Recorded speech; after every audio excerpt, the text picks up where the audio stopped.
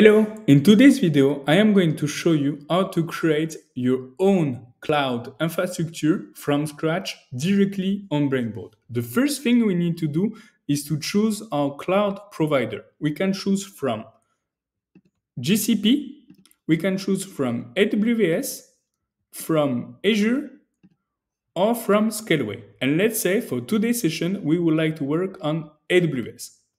Here are all the resources that we will need to use to build our own cloud infrastructure. Let's say the first resource we would like to use is the region. To do so, we simply need to drag and drop it directly on Brainboard here. Here, we can see all the configuration parameter for this specific resource with resource name, the region, and the extra attributes. Here, you can choose different regions, but for our use case, we will choose EU Frankfurt. Let's say now that you would like to have an AZ, an availability zone. To use it, simply need to drag and drop it, the AZ, in your region. I am going to make it bigger.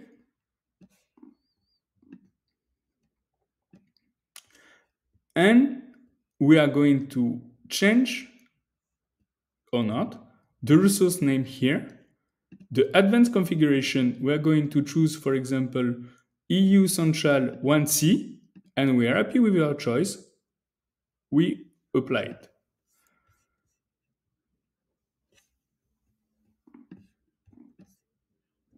Here, I make it a little bit bigger to include more resources. Let's say now we would like to have a VPC in the AZ. Let's say this one. We simply need to drag and drop it on Brainboard here.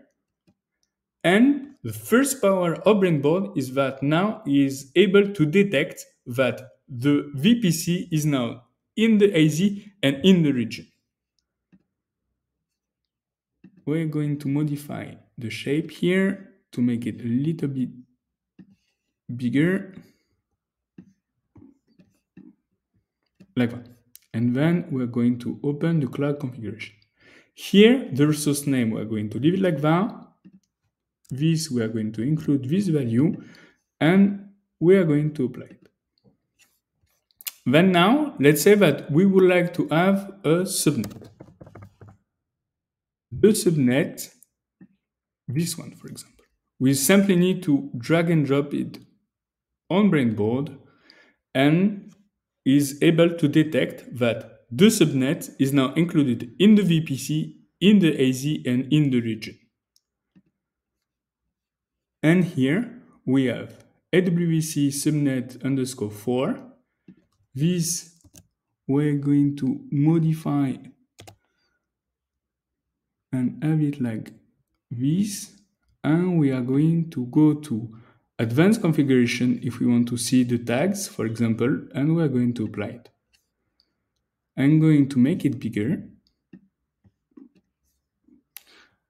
because I would like to have now an EC2.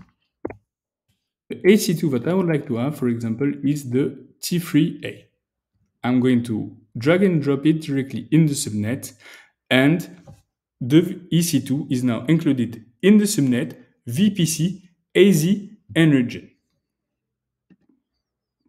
Here we have our resource name here, the advanced configuration with the tags that I showed you before, and that you can modify. We are going to have as an MEI this value, and we will apply. Let's say now that we would like to add one more resource, like for example the network interface. For example, this one, we are going to use it and drop it directly on Brainboard like that. Now, the network interface is included in the subnet, VPC, NZ, and region. And let's say, for example, that I would like to add a connector from the T3A to the AWS network interface like that, and it's done. What we can see here is that we have built from scratch our architecture, and what is more interesting is that everything we have done in our architecture has been automatically updated in our code.